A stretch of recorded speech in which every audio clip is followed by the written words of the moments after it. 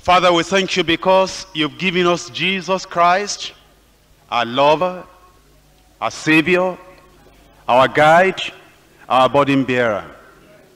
He doesn't condemn us because we have problems. That's why he's our Savior. That's why he's guiding us, and that's why he loves us. Lord, we pray that you'll teach us more than ever before to cast all our cares upon Christ in Jesus' name. And Father, we pray that we'll find that there is no friend, there's no support like Jesus Christ. And we pray that as the days go by, and as the year rolls over years, that we'll know you to be a burden bearer more and more in Jesus' name. That, Lord, we'll leave all our burdens at the mercy seat. And then with freedom, with anointing, and with power, we can go ahead doing what you have called us to do. We believe that you have answered, and we'll see the manifestation in our lives. In Jesus' name we pray. Amen. We'll give some brief moment now to the family model for the church. I'll try to be brief, although it's a subject that demands a long period of time to deal with. But our seminars are so important because they give us the know-how of church growth and also the things that we need to know in various areas of our ministry and endeavor so we can be successful. And there's a seminar following this message. So briefly, we'll be considering the family model for the church. We as ministers of the gospel are supposed to be examples and standards and models. And in particular in our marital life, family life, we need to understand that God has raised us up to be models. In Matthew chapter 5, verse 14, "Ye are the light of the world. A city that is set on an hill cannot be hid." Geographers and historians have told us that in the days of old, Jerusalem, and Zion in particular, a part of Jerusalem, was upon the hilltop. And in the night, the light in the houses in Jerusalem served as a pointer, as a beacon to the travelers. Once they were traveling and they were sort of in the valley, and Jerusalem and Zion was right on the top of the hill, they'll be able to see, and they focus their attention on that light as a guide. And Jesus spoke to his own disciples, and he said every one of the disciples in different areas were like cities set upon the hill to be a guide, pilot, and to give direction to the people that were traveling. And we need to say that in our churches, the pastor is like that. Whether he likes it or not, his pulpit is higher than the pews. And that is a symbol of the fact that the pastor or the preacher is always set above the people, and the people at the pew always have to look up. When they look up, they see the center of activity, that's the pulpit, the center of attraction, and they see the direction in which things are going in the church. It's not only when it's at the pulpit, every time it's set above the members of the congregation. As the eyes of the children look up to their fathers, so the eyes of the members of the church are looking up to the model that the pastor or the preacher is giving in the church. In particular, in our family lives, the people can see, and it will be good if our families are actually the models for the church, for the families in the church.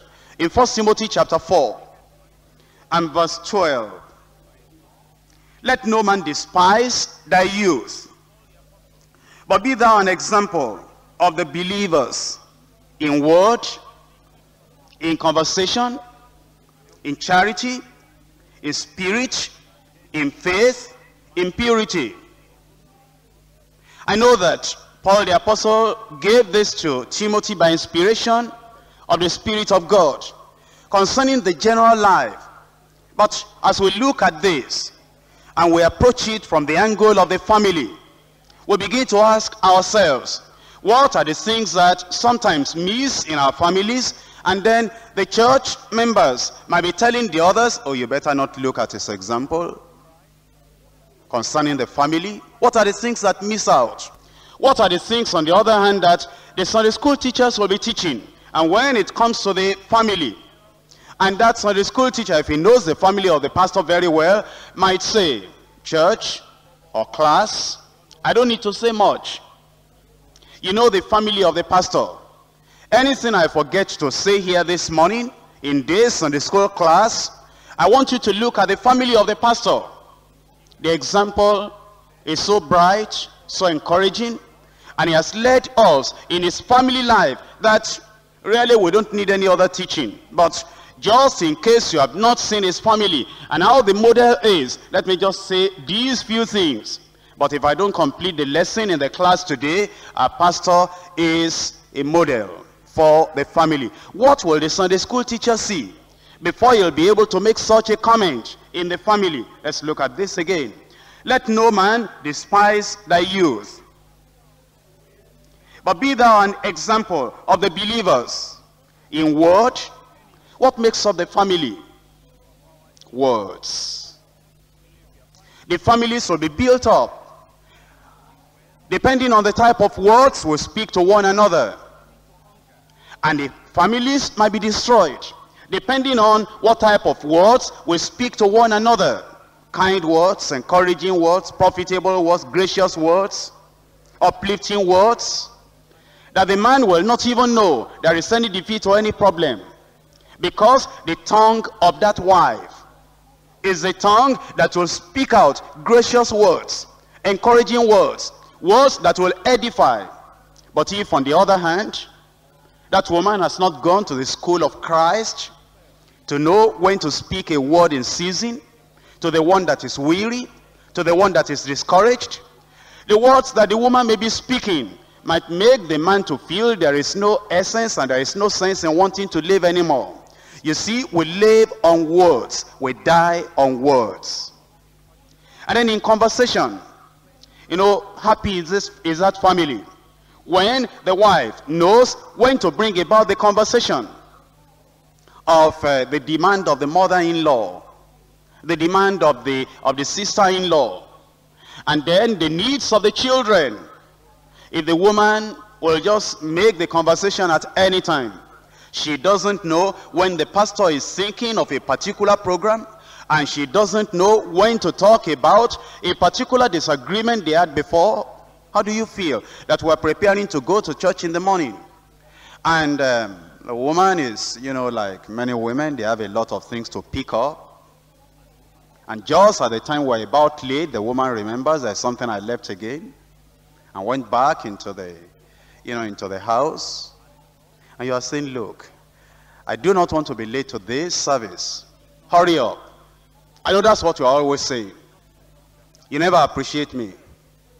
In fact, if it were not just the will and the grace of God, I would have left this family. No, woman, there's no fighting. I just said, hurry up so we're not late for service. Yes, in fact, I've been willing to tell you something that happened on Friday. And eventually the one begins to talk. And she spoiled your sermon. You wanted to talk about love and about the grace of God and about how to live together.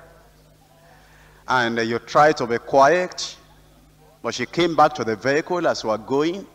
And you felt that she would respect the fact that there's need for privacy. The driver is there, the driver of the gospel van. And while you are going, you think, I've finished, I've not finished. If I didn't tell you everything in my mind, I can't hear any sermon you are preaching today. And the driver is in the vehicle also.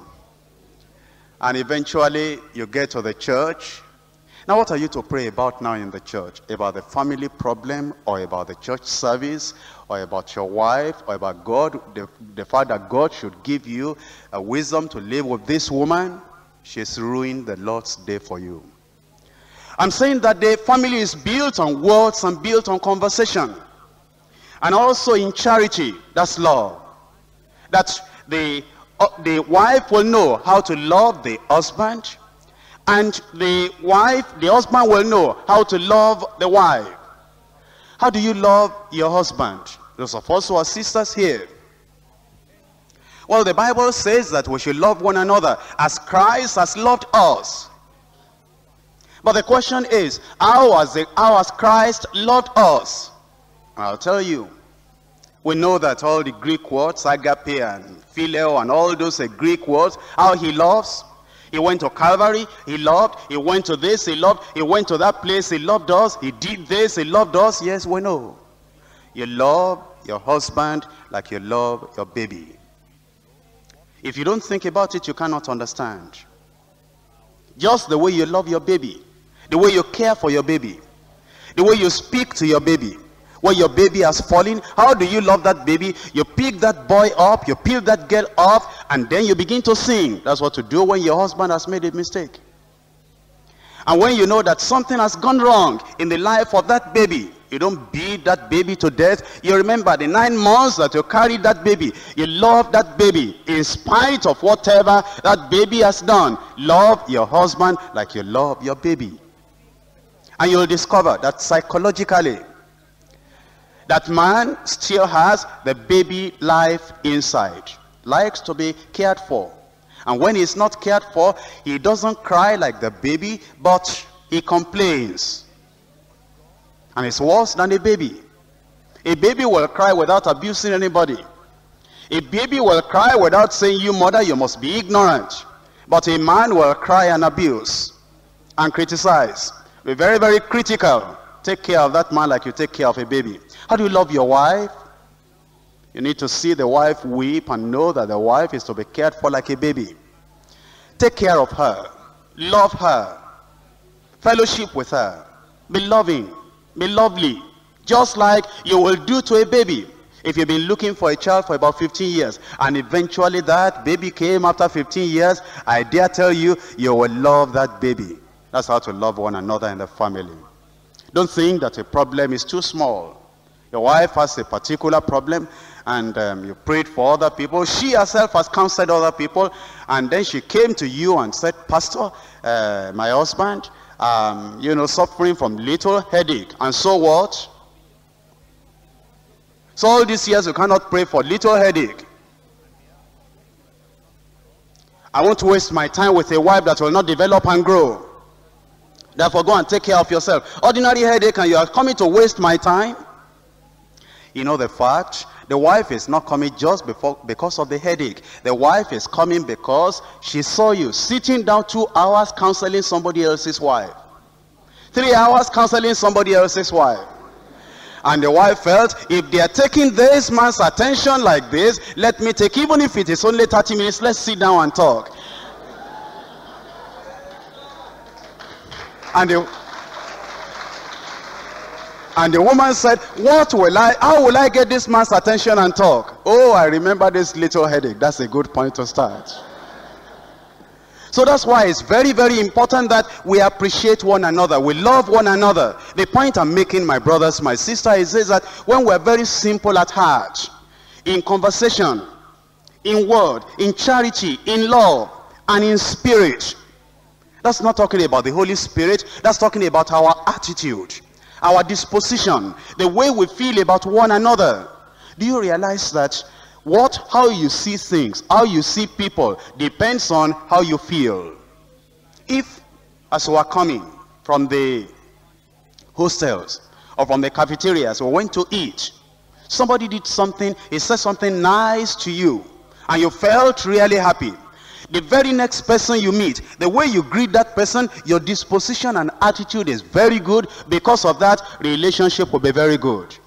But if somebody annoyed you, provoked you, did something very, very bad, the next person that meets you will get the brunt of the thing. He has not offended you, but is unlucky to be around when you are not happy. And you know, our attitude is very, very important in the home. Keep yourself happy. Make yourself happy. Give yourself a good disposition at home. In spirit, in attitude, in disposition with one another. And then it says, in faith, believe God. Your wife may not be what you want her to be, but thank God she is not what she used to be. She is better than she used to be. And God, who has made this change in her now, will make a greater change in Jesus' name. Let's believe God for one another. And also for the children, for the husband. If you're a lady, if you're a woman, if you're a wife, let's believe God for the husband. Oh, we might say that my husband is too busy. Thank God your husband is busy. There are other women in the church who are crying, not because their husbands are too busy, but their husbands are going to pop houses. They're going to hotels, and they're carrying women. Thank God that your husband is too busy preaching the gospel. Thank God that your husband is too busy praying. Don't you think it is better kneeling down in that place? At least you know how to locate your husband. You know that he's at the prayer room. He's at the prayer closet. You know that he's not somewhere outside. And the more a person prays, the more he's far away from the devil. And so when you complain, my husband is busy, my husband is busy, aren't you grateful to God your husband is not an athlete that will be sponsored by Nigeria to go to Korea to go for the Olympics, and you don't know what they're doing there? Aren't you happy that your husband is not a businessman that will travel from Germany to America to Europe looking for business and looking for more than business, and you are here in Nigeria? Thank God your husband is busy for the Lord. But you know, when we don't understand, we'll be complaining. He counsels too much. Thank God for that. Because when a man counsels, he'll be talking about Christ, he'll be talking about God. How can you counsel without talking about God? Without talking about Christ? Without talking about the Bible? Without talking about the gospel? And when your husband is busy like that, talking about wonderful things and good things, let's thank God for it. You know some husbands that complain that their wives pray too much? How lucky you are. Other people are complaining that their wives don't know how to pray in public or in private, and your wife prays too much. Keep that wife. That's the pillar of that home. Now, if you have read about evangelists and pastors and preachers of past generations, you would have heard this story about women, 2 women in particular, that will stay in front of the church every time in the congregation. All they'll be doing will be to pray for that man. I heard a story from a minister that there was a time that this minister was just going on, and he was preaching the gospel with great power, with great anointing, and he was surprised that the miracles that were happening, the things that were going on in his ministry, they were greater than his own prayer life. And he used to think he didn't understand that this God is wonderful. He felt it was the sovereignty of God, that God just does that sometimes. But he knew that there were 2 women, old women. They couldn't evangelize. They didn't have money to give, but they dedicated themselves to praying. And the ministry was going on. Expansion was going on. And people were coming into that ministry. Money flooded into that ministry. But old men die, old women die. Those 2 women died. And they had the funeral ceremony. Well, they appreciated their lives, and they said all the beautiful things they ought to have said. But they discovered the very following month that things were not moving as they used to move. And the pastor had not backslidden. He had not cut down his study life, his prayer life. Everything was still going on as ever before. And he went to the Lord saying, Lord, how? And then the Lord replied, your greatest supporters have been called home. And if you don't have another supporters like those 2 women who have now died, that your ministry will not continue as it ought to be. If you have a praying wife, praise the Lord for it. A wife that will remember that all the time you are preaching your message, she is praying through your message. And even before that message, you're telling the Lord, oh Lord, I'm in the same ministry with my husband. I'm lifting up the hand of my husband like Moses lifted up his hand and Joshua was fighting on the battlefield. If you have a wife like that, never complain, never complain, never complain. Just praise the Lord that your wife is really prayerful. You know pastors that will get unhappy and sad if the wife went to attend night vigil with members of that same church in the church building. And they say, well, you are my wife. Oh yes, she's your wife. That's why she needs to support you in prayer. That's why she needs to lift you up before the throne of grace. But you see, the spirit and the faith, and then the purity. What wrecks families and homes? When there is suspicion that the wife is becoming too close to other men. There is that jealousy in the heart of the husband. And good jealousy, necessary jealousy, to watch over that woman. And when the woman feels that the wife or the husband is getting too close to other women, other ladies, she begins to lose confidence in the ministry of that man. And will begin to suspect maybe it is because of this and that this man is always leaving the home. But the point I'm saying is this. The things on which the homes are built are these words that are written here. And you be an example, you be a model in the family. In word, weigh those words before you speak them out. Don't let your word be like razor blade. Instead of cutting the beard, it cuts the throat. Do not let your word be like dagger, that instead of digging the ground, it's digging the grave of the family partner, of the husband or the wife. But let your word be encouraging. And study, learn what makes your husband or what makes your wife unhappy. And avoid those things like you avoid a snake. Avoid any word that will cut down, that will make another person sad, unhappy, like you will avoid a poison. Your word, your conversation, and the charity. You know, sometimes when we're outside and we meet strangers, we like to be very, very nice. Have you noticed what our wives do when we have visitors? I mean, visitors that maybe in the church hierarchy, like you are a pastor and your general superintendent has come to visit your family. You know what your wife does? Your wife takes the best plate and then the napkin and everything and sets the table. She wants to impress your general overseer. And the general overseer eats the food and he said, my, if I ate this every day, I'll be a lucky man. But that's only done once a year when the general overseer comes. Well, why don't you tell your wife and say, my wife, so you know how to take care of somebody like that? That's what I want every day. You know, but we're so nice to visitors. We're so nice to the people we see once a year. Wives, be nice every day. And that man will never forget you. You won't have any problem that the man has traveled far away and he doesn't remember home. He'll remember home because of those little things that have been happening. Because of the things that we've been doing. And the same thing with the husband. Try to impress your wife. You know how we impress other people and we take care of other people when some new people are coming into the church. Women.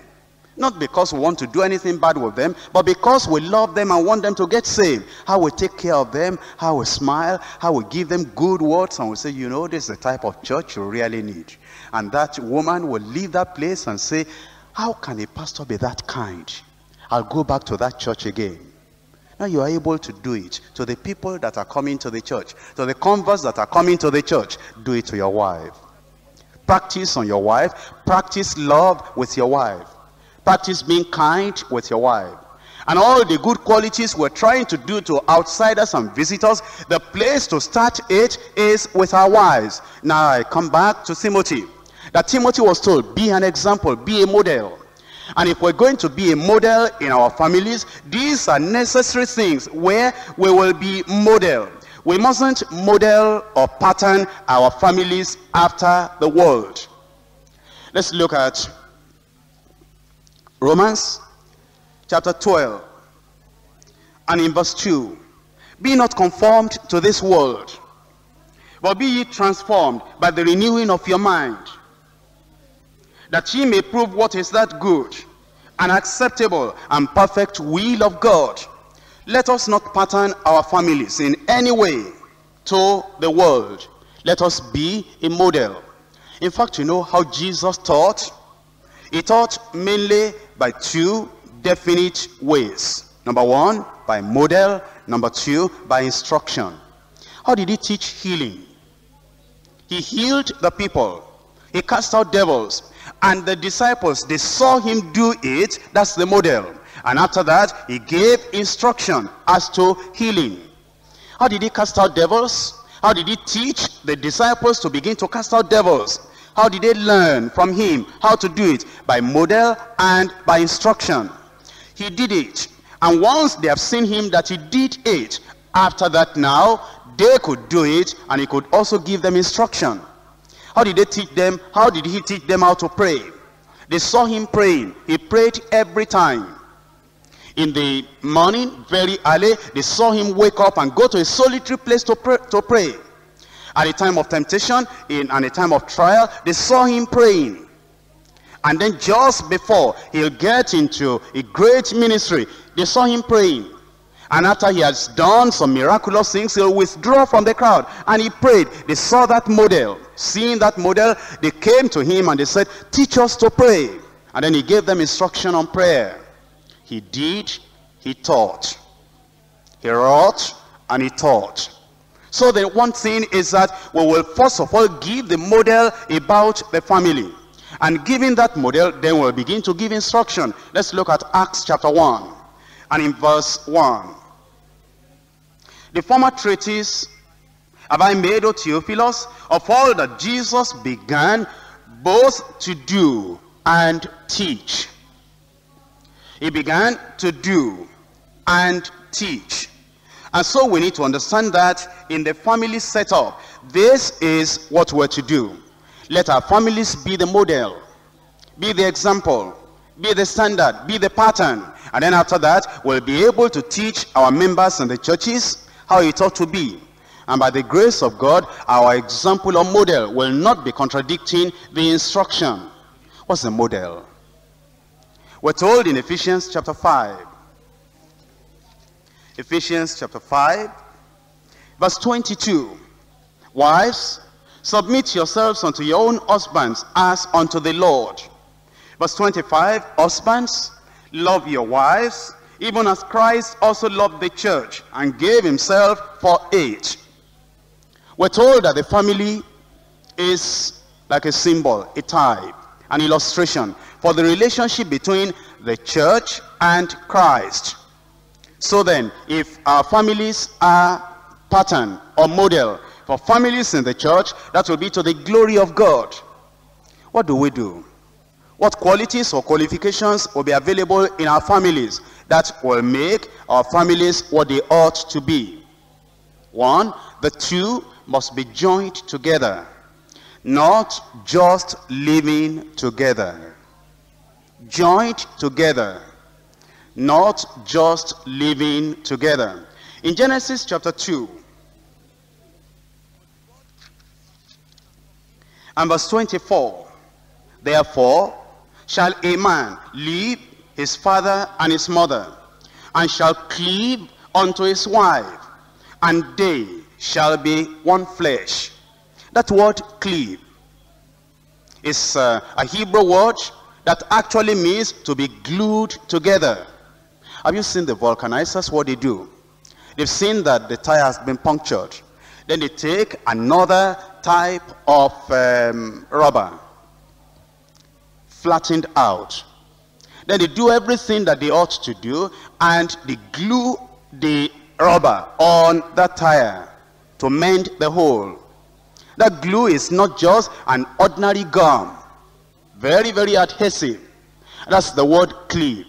That the husband and the wife, they are not just living together as blood brother and sister. They could be separated. They are not just living together as co-tenants. They could be separated. They're not just living together as people that happen to share the same bedroom and happen to share the same kitchen and happen to share the care of children. They are actually glued together. Glued together. The Jews had a way in their husbandry, in their agriculture, that they will take another plant and cut it off, and then the stem of another plant. They will plant them together. They will merge them together. And eventually, because of what they have done, you will see that both that stem and the one that is grafted in, they now begin to bear the same fruit. In fact, if you didn't know when that thing was done, you will think that they were all together. And you know, doctors, they do something too. When somebody has had an accident, then they'll take flesh from one part and they'll graft it in to that other part that has been badly damaged. And eventually the same blood will flow in that grafted part of the flesh and the part of the body. That's cleaving together. Cleaving together to the point that the same love is flowing in the whole family. And there is no difference. And we're not reminding the wife every time, saying, if you are not careful, you'll go back to your mother's house. We do not remind her of her mother's house. She has left father and mother to cleave unto the man. And the wife also never, you'll never be rude and say, I heard a lot about your father. You're just like your father. You know, some wives can say that after many years of marriage. They think that those many years of marriage will give them the license to say anything they want at any time they want to say it. But it should not be so. We shouldn't remember all the things of the past. We just cleave together, love one another together. Now, and the way you care for your hand, for your feet, the way you care for members of your body is the way you care for that wife or for that husband. Therefore shall a man leave father and mother and cleave unto the wife. Now you need to think about this question. If you have left father and mother, how often should you be seeing father and mother? You know, sometimes the mistake we make, we allow our own parents to be living in the same house with us and our wives, and we spend more time with them than even with that wife. Any decision we're going to take, we go to mommy first and say, Mommy, do you know I'm thinking about something now? The wife has not even heard. Or if the parents are not living there, before we ever discuss with that wife, we go to our mother and we say, Mommy, you know what I'm thinking of now? What does the Bible say? Leave father and mother and cleave unto the wife. And eventually maybe the wife hears that. And she said, well, I don't understand you. Every decision you want to take, you go to your mommy first, and I'm just here almost like a maid, almost like a cook. You say, please keep quiet. That's the woman that brought me to the world. I knew her before I knew you. And if you think you are going to replace her, you are joking. That's my mother. I love her very much. Let's be the model. The model will leave father and mother and cleave unto the wife. Cleave unto the wife. Cleave unto the wife. If we have not done it before, we are going to start doing it now. And by the grace of God, our families will be modeled in Jesus' name. Amen. And it says, therefore shall a man, not a boy. A boy can do it. A boy is always going back to mommy. Mommy, my leg is paining me. Mommy, my hair is falling out. Mommy, my clothes are dirty. That's a boy. And a boy shouldn't get married yet. You shouldn't get married till you become a man. And if you are a man, you know one of the characteristics and the qualities of a man is that he's able to leave father and mother without feeling homesick. What do children do when we take them to school for the first time? We take them to school and we say, that's your teacher? And the child begins to cry. And we say, child, but you said you wanted to come to school. Yes, mommy, but I thought we'll be at school together. I didn't know that going to school meant that you'll drop in with the teacher and then you'll go back home. That's a boy. When we're married, we're no more boys, we are men. Therefore shall a man leave his father and his mother, and shall cleave unto the wife, and they two shall become one flesh. So then, marriage is the strongest relationship in life. Two lives becoming a unit, with the same purpose and going in the same direction. What are the elements in that relationship? Number one, openness. Openness. In Genesis chapter 2 verse 25, we draw out a principle from here. And they were both naked, the man and his wife, and they were not ashamed. Yes, I know it refers to the physical. But we need to go deep down below the surface. It means that we should be exposed to one another as husband and wife. You know, sometimes the husband is too quiet. Too quiet. And he does it deliberately by controlling himself. And he says, well, women talk too much. I'll never reveal my mind to that woman. But you know, the relationship we ought to have in the home is a relationship of openness. And there are wives that are strangely quiet. Too quiet. They'll be thinking about that thing. They'll be hiding that thing in the heart. And they'll never talk about it. The plans they have, the purpose they have, the goals they have. It should not be like that. And the elements in our relationship should be openness. Number two, it should be friendship and fellowship. You know, when two lives are together, it will be unfortunate if one is still feeling lonely, feeling neglected, feeling isolated, feeling rejected, and not feeling part of the life of the other fellow. But you know, as husband and wife, there should be that fellowship, closeness, and friendship. In John chapter 15, Jesus was talking to his own disciples. And in verse 15, henceforth I call you not servants, for the servant knoweth not what his Lord doeth, but I have called you friends. For all the things that I have heard of my Father, I have made known unto you. I thought about that. I felt that we'll need grace and the supernatural to be able to do that.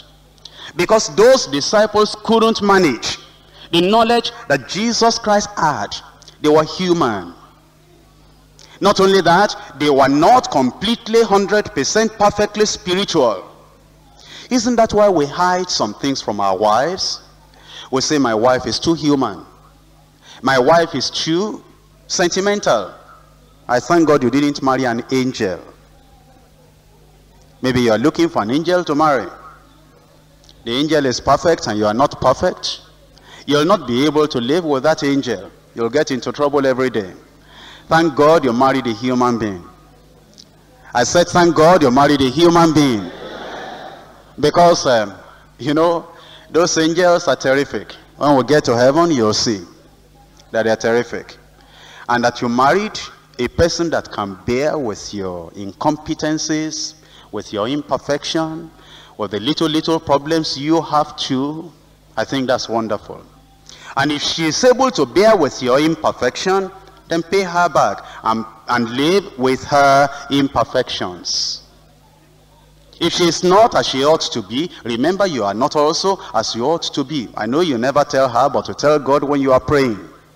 When she is around, you pray quietly and say, God, I'm not as I ought to be, but don't let anybody know this. But make me better. But when she is not around, you pray it aloud. Then she is not as she ought to be. Bear with her.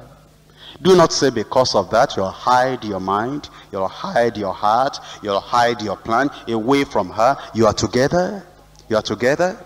Jesus said, I call you no more servants, because a servant does not know what his master or his Lord is doing. But I've called you friends, because everything, think about it, everything the Father has given unto me, I have revealed unto you. That's what ought to be in our family.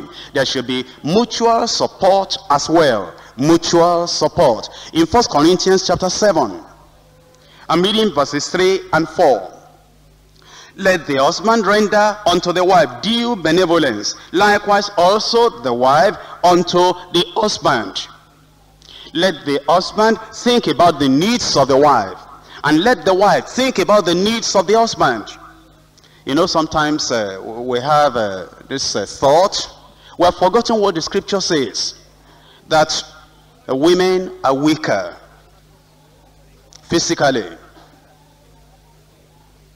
But then we overwork them. And sometimes our wives, they work more than the husband. She'll cook.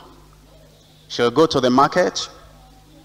And, you know, sometimes if you have a vehicle and you drive yourself, or you have a driver that drives, and she was going to the market, for you to drive that vehicle and get to the market and say, yes, my wife, and go around and buy this and that. If people see me do that, they'll think that that is too much, that I'm spoiling that woman. No, you are not spoiling that woman. Jesus took a bowl of water and publicly he washed his disciples' feet. And if Jesus, our Lord and Master, can so do that for his own disciples, what's too much for us to do for our wives? And then the wife will go to the market, then will come back, will do all the cooking. After doing the cooking, she dare not eat first. We have been resting and reading Bible and relaxing, listening to gospel music, listening to records, listening to the Bible, listening to messages, and we are not tired at all. The woman is worn out and tired, and now the food has been finished. Everything is set on the table, and you know who eats first? The one that doesn't need the food is the one that eats first. And the one that actually needs the food is still waiting at the kitchen, because she cannot sit on the table to eat with the husband. No, I am the head. I thought your body and your head remain at the table at the same time. But you know, we should be able to correct all these things and know that the woman has been tired, and therefore we'll care for her and say, oh, my wife, come and sit down. Which one do you want to eat first? That may look little, but that woman will be impressed and say, this man really cares.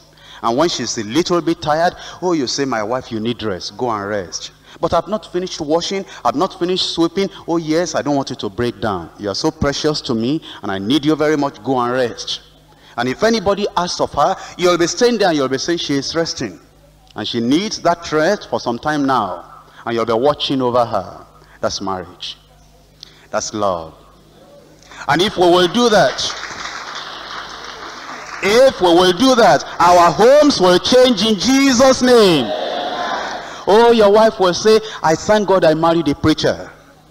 And she'll be able to counsel. And while she's counseling, she'll say, oh, you have that problem? This is what my husband does.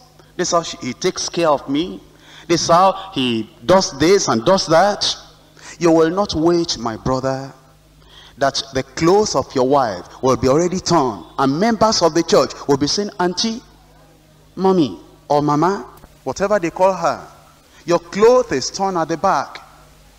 And the woman will say, yes, I saw it. But, you know, we're in the ministry.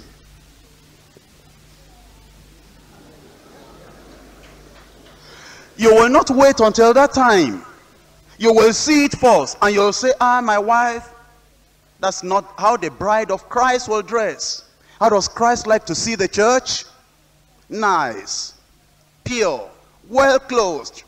And if you need to deny yourself, you'll deny yourself. But my brother, we travel out. Sometimes you travel out of your state. You come to Lagos, or you go to Onitsha, or you go to Ibadan, or you go to Kano. What do you buy? For yourself.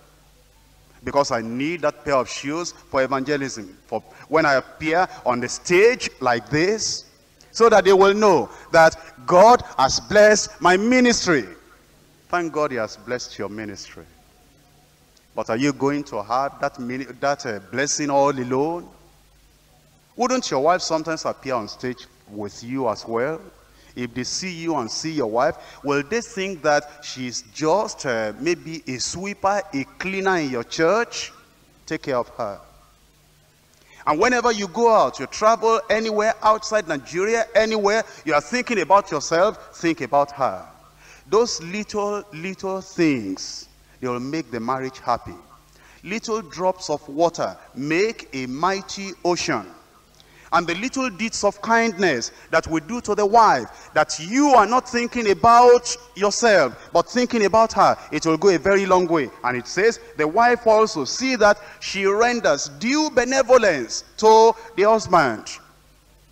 Well, we're not all married here, but we're adults. And I'll say this.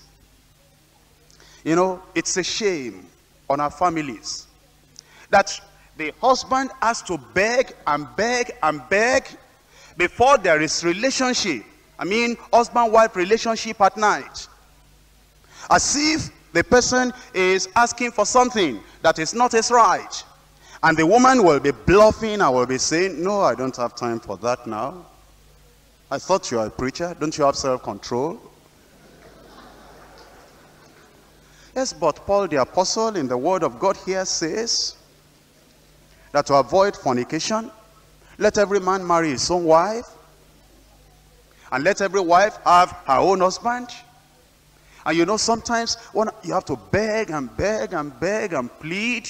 And sometimes if the pleading will not do, thank God nobody knows it outside. The strife, the force, and everything, that's not marriage.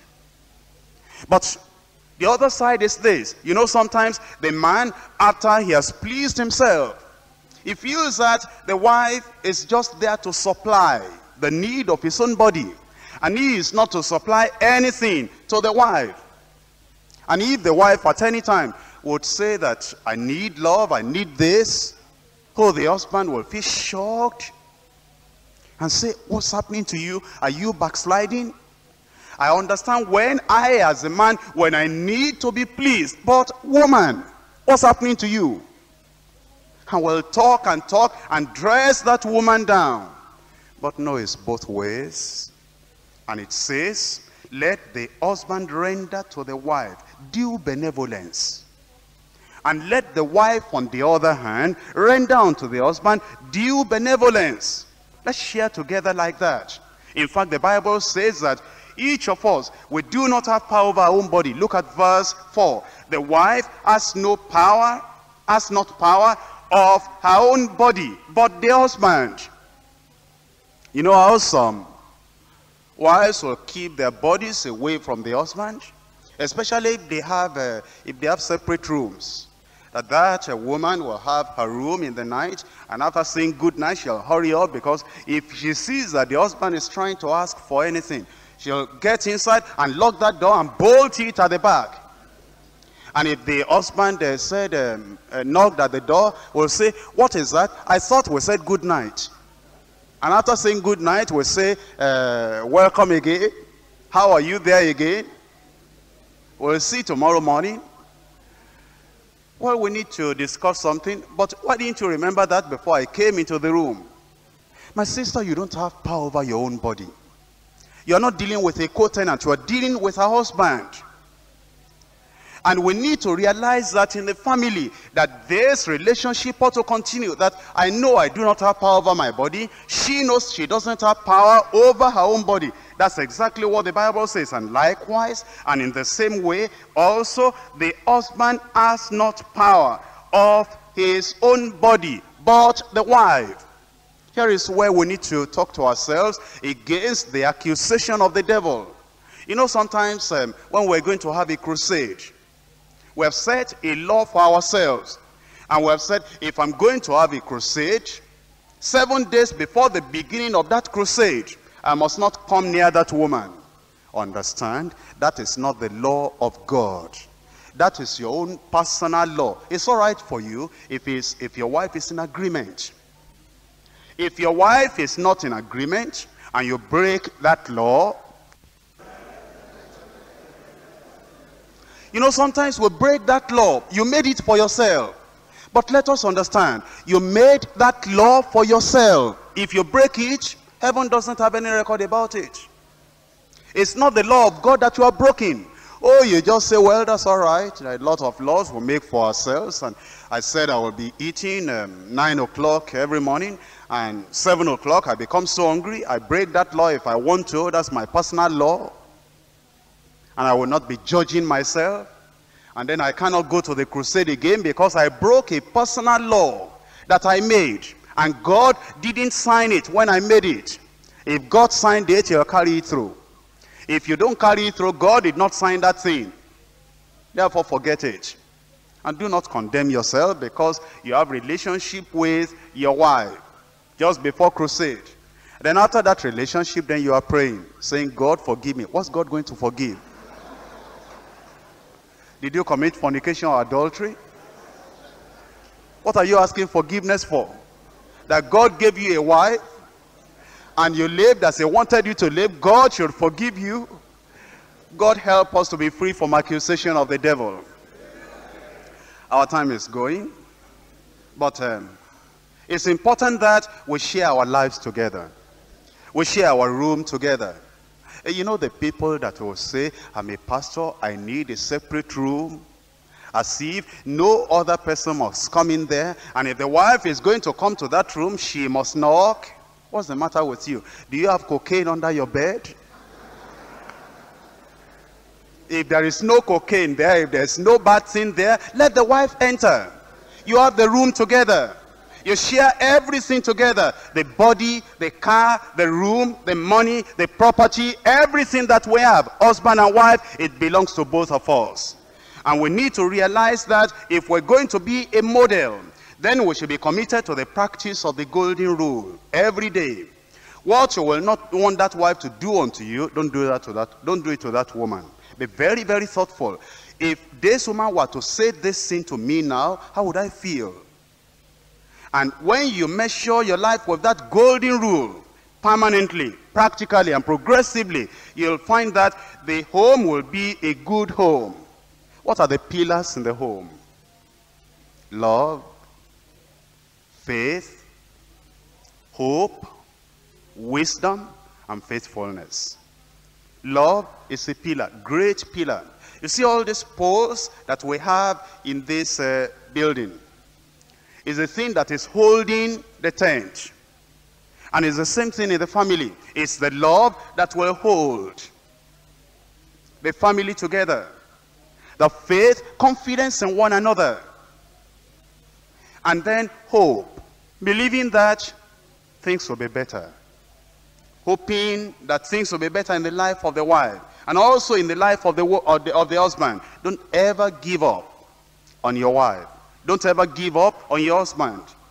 And wisdom, let's deal with one another in wisdom. Real wisdom. And let's be faithful to one another. Just these 5 points and I close. According to 1 Samuel chapter 1 verse 8, love her, love each other above the children. The husband of Anna said, my love to you is more than the love of 10 children. Don't you realize that? And what a pattern for us.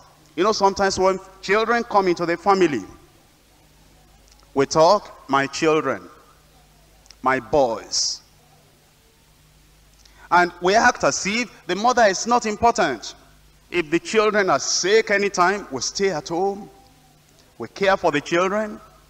If the wife is sick at any time, we don't stay at home. We love the children more than the wife. And yet it is the wife that brought the children into the world. Change it over. Love that wife. Of course you love your children, but love that wife. Love each other above the children. It will be unfortunate if you ever beat your wife. And it will be unfortunate if you ever beat your wife because of her own children. And you say, look at the clothes that this child is wearing. Don't you see this is dirty? Yes, it's because I was too busy. Busy how? To take care of my children? No, it's your children together. And then you begin to fight with words. Before that little child, you degrade the mother in front of her own children. Don't let us do that. Number 2, enduring affliction together. That's what Job's wife failed to do. Of course, before we blame Job's wife, let's think about this. That the information came that fire broke out and destroyed many things. That woman did not talk. The information came out that even all the children died. We didn't hear the voice of that woman. The information came that the thieves, the Sabians, have taken all that they had and they have killed the servants. We didn't hear any grumbling or complaint from that woman. But when the things were growing and growing and growing, escalating, eventually even Job himself, he became so sick. That woman was broken down. I think before we blame him, we should understand that that woman tried. She bore some affliction with that man. Now our wives, you know, sometimes the minister's life is a hard life. Life filled with opposition, persecution, sometimes need and want. And it will be very good if we can suffer affliction together. That woman tried. But eventually, when he couldn't bear the rest of the whole thing, he said, curse God and die. But look at Job. How would you have spoken to your wife? All those things were left. All the people in the city, they were saying maybe he had committed sin. Even your closest friends, they came and they were looking at you as if you must have committed the unpardonable sin. And your wife now spoke out and said, husband, end it up. Curse God and die. But Job, thank God for people like Job. He said, you speak like a foolish woman. Shall a person receive good at the hand of the Lord and not receive evil? That was the end. That woman did not reply. I hope to see those people when I get to heaven. A woman like that. Oh yes, she said what she said. Just one sentence. Not that she kept on pestering that Job every day saying, die and let me marry another man. But when the man said, why do you speak like that? Oh, I'm sorry. She kept quiet. Oh, for beautiful wives. Wives that will know when to talk and when not to talk.